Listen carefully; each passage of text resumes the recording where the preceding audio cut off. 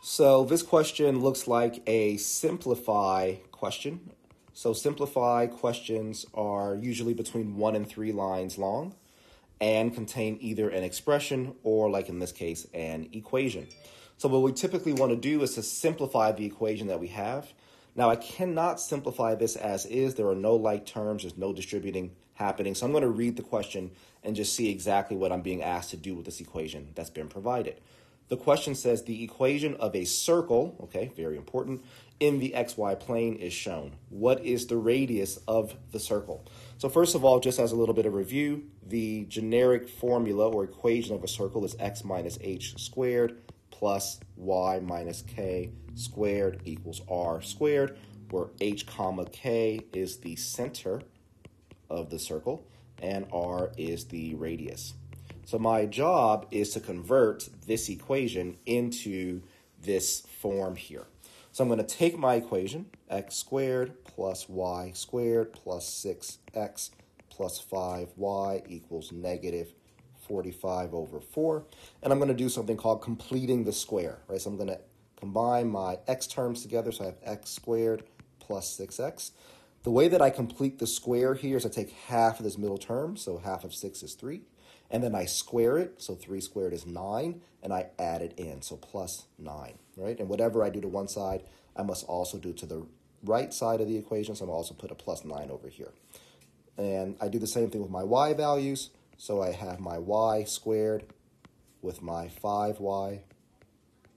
Half of 5 is 5 halves, right? I'm not going to go to decimal here because I see this as a fraction. Half of 5 is 5 halves. 5 halves squared, just so you can see it, 5 halves squared is 5 squared, which is 25, and 2 squared, which is 4. So I add 25 over 4, and this is going to equal my 9 plus, again, I have 25 over 4 to this side for balance, and I still have that negative 45 fourths, which was there originally. Now I take the x terms, and because I completed the square, I can now factor that trinomial into x plus half the middle term, so 6 being the middle term, which is 3, and squared. That's the beauty of completing the square. I can do the same thing with my y's, right? So I have y plus half the middle term, which was 5 halves, close parentheses, and squared. And then on the right-hand side, because this is very important, because this is where my radius is, I need to combine all these guys. So I'm going to start off by turning my 9 over 1 into multiply by 4, multiply by 4. I'm going to turn that into a 36 over 4 plus 25 over 4 minus 45 over 4. 36 plus 25, again, this is the non-calculator section, so be very careful with your math. 30 plus 20 is 50. 6 plus 5 is 11. So that becomes 61 over 4. 60, so this becomes 61 over 4 minus 45 over 4. 61 minus 45. 60 minus 45 would be 15. So 61 minus 45 would be 16. This becomes 16 over 4. 16 divided by 4 is 4. So I have this equals 4. And again, that means h is negative 3. K is negative 5 halves.